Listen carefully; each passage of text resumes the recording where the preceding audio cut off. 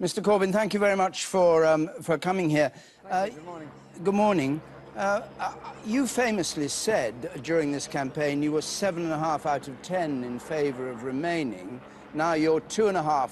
The 2.5 side of your intellect has won, and the 7.5 has been abandoned. How do you see the future now? Are you an enthusiastic Brexiter now? Well, the British people have made their decision.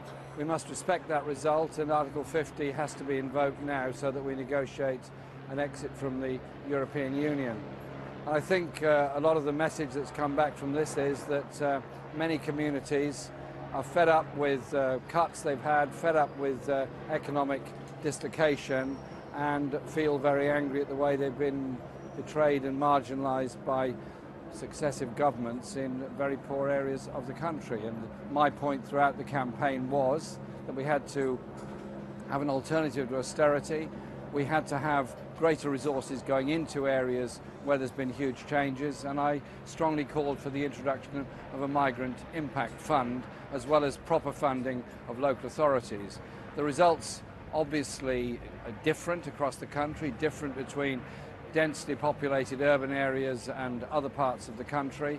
We now have to try and protect the working conditions that we have in this country, and in the negotiations with the European Union try to obviously ensure there are some trade opportunities for Britain, because clearly there are some very difficult days ahead. The value of the pound has already fallen, and there will therefore be job consequences as a result of this decision. But we have to do everything we can to try and protect jobs and working conditions in Britain. If you want to do everything you can to protect jobs and working conditions, why do you want an abrupt Article 50, i.e. we give you 2 years to get out, rather than what Daniel Hannan here a moment ago was suggesting, which was take it easy. Go and talk to them in Europe, think about it, discuss it here, work out a strategy, and gently, gently you'll do much better than rushing headlong into Article 50. Obviously there has to be a strategy, but the whole point of the referendum was that the public will be asked their opinion.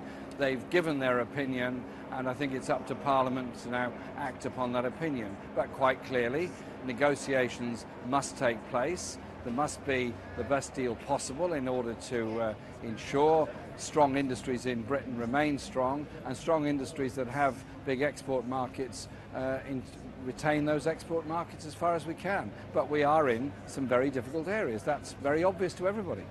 The accusation that Labour was half-hearted, and you in particular were rather half-hearted, with your 7.5, I don't know what you mean by that, 7.5 out of 10 support for the EU. Do you think you could have won this thing if you had been 10 out of 10 for remaining in the EU? The point I made throughout the campaign, the point the Labour Party made throughout the campaign was there were many people who were not particularly happy with the European Union. The point I was making was there were good things that had come from Europe in working conditions and environmental protections, but there were other issues that had not been addressed properly, particularly economic inequalities in Britain. And therefore, I said that my project was that we should vote to remain in order to change and reform the European Union and put forward an economic strategy which isn't austerity, isn't punishing the poorest, which is actually trying to ensure that everyone gets a fair crack of the whip. What about immigration? Because you clearly laid out your view of immigration, which was there was no upper limit to immigration into this country. Many of the people who support you, I suspect, but who voted to leave, believe there should be an upper limit. And you were very clear. I remember seeing you say it to Andrew Marr, no upper limit. What I was clear about was that a mistake?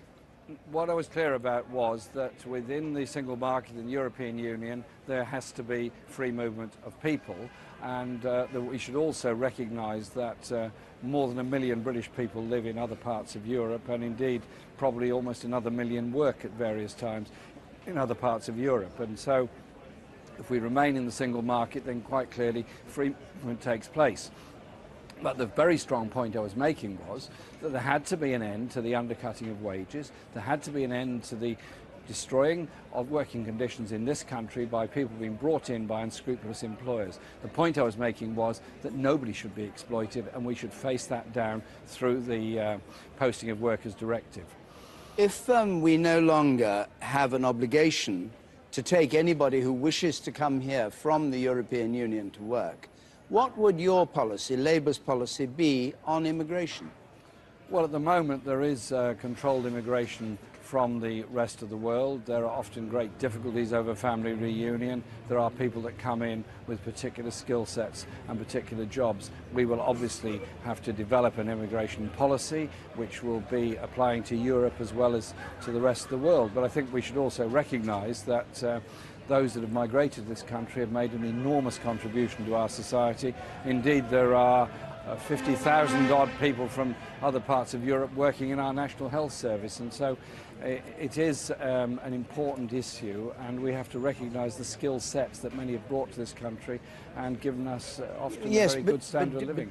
But do you, that's interesting, but do you accept that one of the reasons people voted to leave was because they thought immigration was too high? Whether they were right or wrong about that, in your view, they did think that. Many probably did, but there's also the question of the impact of migration and the lack of government support for areas that have been most affected. So many of the poorest communities in Britain have had the biggest cuts in central government expenditure to support their local authorities, and at the same time been refused any special help to deal with issues of school places and health places, which are often actually quite temporary issues, but nevertheless very important that central government recognises those needs.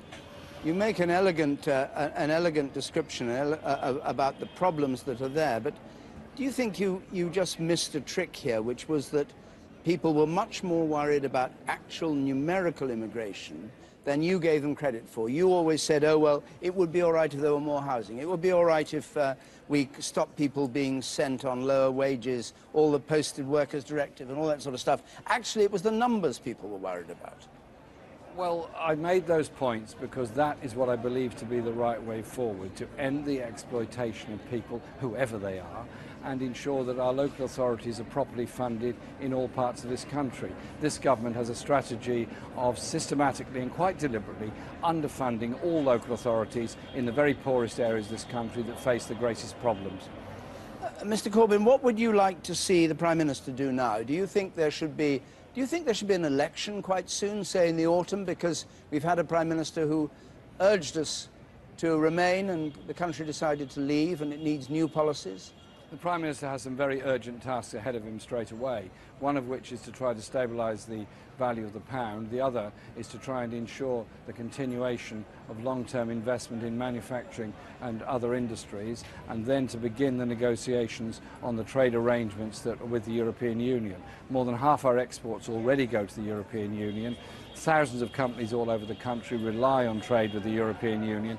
That relationship with the European Union after exit is absolutely crucial to the economic future of this country, and I hope the Prime Minister is going to be concentrating very urgently on that. What he does in the longer term is a matter for him to decide what he wants to do and what the Conservative Party wants to do. Our position is that we will oppose any urgent budget that causes great cuts and further austerity on people.